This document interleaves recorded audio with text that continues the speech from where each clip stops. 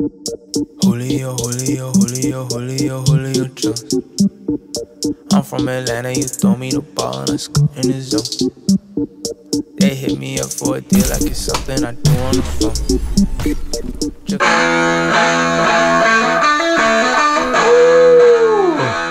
It goes in a bottle, Cade. You're looking very aero. Well, my face is the only part of me that's aero though, isn't it? Haven't ridden a bike in a month. Why are you all covered in? You're always covered in shit. Where did you get that hat? Arizona. When we were in Arizona? Right, today's video, planning for Vietnam. 2 days before we were. Would you have it any different? It's basically like you were in charge of planning for me. It's not Death Valley, it's not going to be 50 degrees. I have a sheep on Lawrence's wallpaper. First of all, a big thank you to Komoot for sponsoring this trip again. They've helped us out massively in the past when it's come to the Australia trip and Project USA as well, so it's really cool to be working with them again. Obviously, a lot of you already know how Komoot works. They've released a lot of new features recently in the form of Komoot Premium. It's just taken him half an hour to remember his password. Yeah, this is amazing. So you basically specify it by how many days you're going to do it over. Although it's not going to be 30 days, we're going to call it 21 days. You select your fitness. I'm going to drag mine right down here to Fotmon Couch Potato. I'm a little bit better than Couch Potato. I think I'm a little bit better than average as well. That's you two assholes. Go next. So it then splits it. This might not actually be the final route that we end up doing because I'm in two minds as to what we're going to do. But so the first day of riding is from Hanoi all the way down into Halong Bay. We then finish that and we get back on the ferry, come right back across the mainland. And then we basically just begin the trip south. Slightly hugging the coast because there are lots of kind of pretty cool towns and cities to visit in the coast. Until we get basically about halfway down the country. There is a little cut inland here at Dong Ha where there's a series of temples that we're going to go and see there. I have a day in Da Nang and then a day in Hoi An, which is only about 5–10 miles south.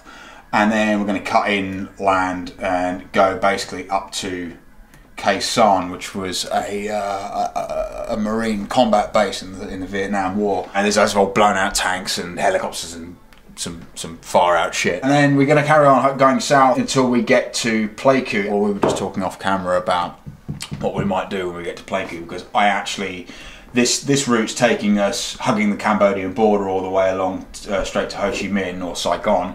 I actually think we might go east to Nha Trang, which is like a beach village, and then come back west. It's like a 100-mile deviation from the route, so it's not going to add a crazy amount of distance. It just means that we might get to see it a little bit more, have a bit more fun. So I mean, I had sort of planned all of this already, but what I hadn't realised was how good this really was. With Komoot Premium, you can actually put you can set your end point as your accommodation. You can add accommodation onto the route. So we are staying in the floating guest house, set as accommodation. Oh, that's so good. I know we're staying there. It's already on Komoot's database. It's already on Komoot's database. 108 miles, 2,000 feet of climbing, goes a bit up and down. There's a few bits of accommodation already on Komoot's database, but because Vietnam's not like the most visited country in the world by bikepackers, we can add some in as highlights and it ends up populating the map with interesting things. The more people that use it, the better, really, isn't it? Because I mean, it's like user generated. I wish I'd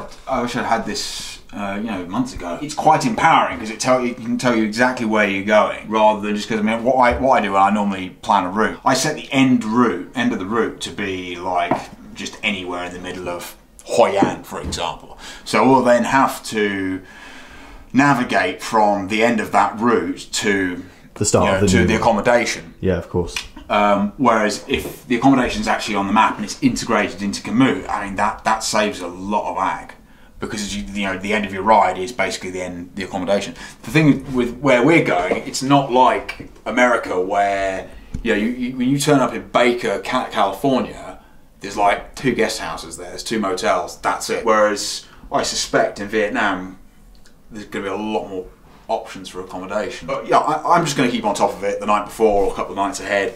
I know what we're doing for the first 4 or 5 days, and we'll have a reasonable amount of time to organise. How many Komoots do you need? This is really cool. It will give you weather forecasts recommendations. So it tells you you're going to get sunburned, it's going to be hot, so drink plenty of water. I have brought a water filtration system and you can't use it. But it'll also give you average temperature, average chance of rain. I'm guessing you'll be able to see this on the morning of the ride as well. Oh, totally. The accommodation thing is a fantastic point because it means that you can end your ride at your accommodation. It also picks up accommodation from Trustpilot. You have the ability to split one big ride into multiple days, and you can then determine how long a ride is based on, well, you basically filter it by how long the ride's going to be. So there's like a personal collections element to it as well. I think we'll probably do another bit on that when we're in country, because I think it'll be easier to show it once we've actually got some videos of Lawrence with a pirate ship on the back of his bike, you know, that kind of stuff. Oh, bless you. Do you have any viewers in Vietnam? Yes. Do you? Yeah. Are they going to come riding with They us? used to organise Saigon Crit. Imagine racing on that. Oh, it's a fixed gear crit as well. Oh, right. I couldn't race on that. You can't ride a track bike, do you know that? Not with a pirate ship on the back of the other race. Where'd I put my GoPro? On your head? No. I'm trying to think if there's anything else that I need before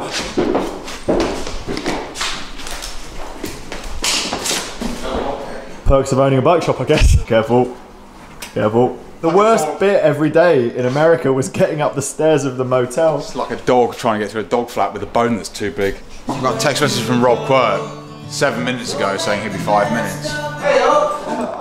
You've grown. How tall you are, yeah. My face, the full bubber. Yeah. This is that armour-plated paint scheme. Yeah. What do you call it on Quirk cycles? Rubble. Rubble paint scheme. This is a rubble paint scheme. Nice. It's rubbly. I see you in the airport. Bit of TIG practice today. TIG welding. looking You've all explained right. what TIG welding is before on the channel. I won't. Well, that's TIG weld them welding, again. yeah. You melt the two base metals together and use a filler. In this case, it's a stainless filler.